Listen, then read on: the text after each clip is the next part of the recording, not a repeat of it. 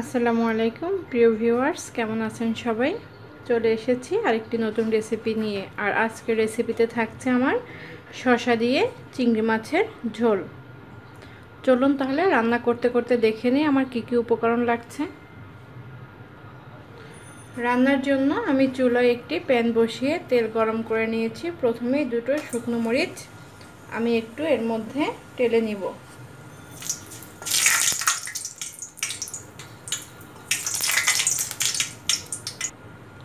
মরিচগুলো আমি টেলে নিয়েছি। দিয়ে দিব অল্প কিছু পাঁচফোড়ন।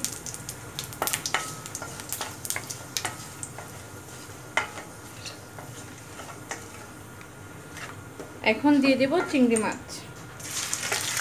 চিংড়ি মাছগুলোকে আমি একটু লাল করে ভেজে নিব।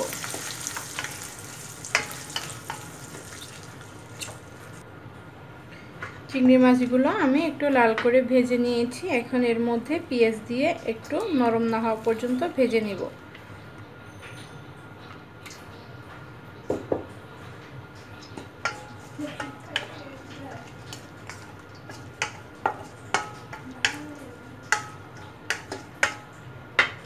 সাথে দিয়ে দিচ্ছি আদা রসুন পেস্ট, খুবই অল্প করে। একসাথে এখানে আদা রসুন নিয়েছি।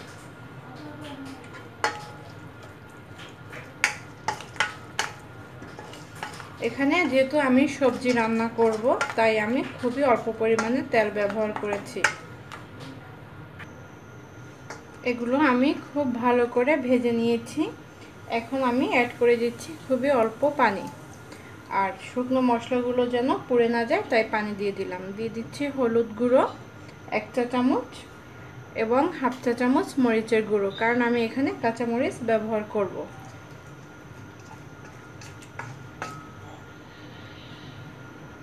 দিয়ে দিচ্ছি স্বাদমতো লবণ। এখন এগুলো আমি খুব ভালো করে একটু কষিয়ে নিব।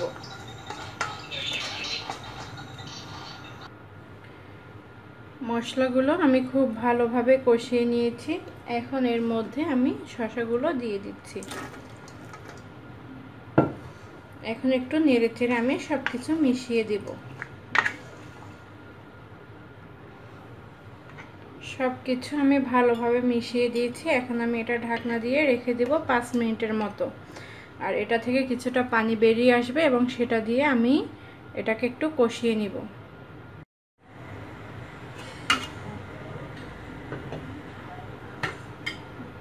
এটা থেকে অনেকটাই পানি বেরিয়ে এসেছে। এখন আমি ফাইনাল রান্নার জন্য ঝোল দিয়ে দেব।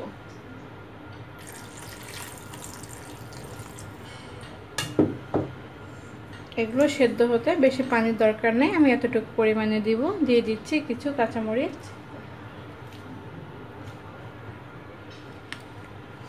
টমেটো। এখন এটা ঢাকনা দিয়ে অপেক্ষা করব রান্নাটা শেষ না হওয়া পর্যন্ত। আমি রান্নাটা শেষ করলাম। এখানে এতটুকু পরিমাণে ঝোল রেখেছি।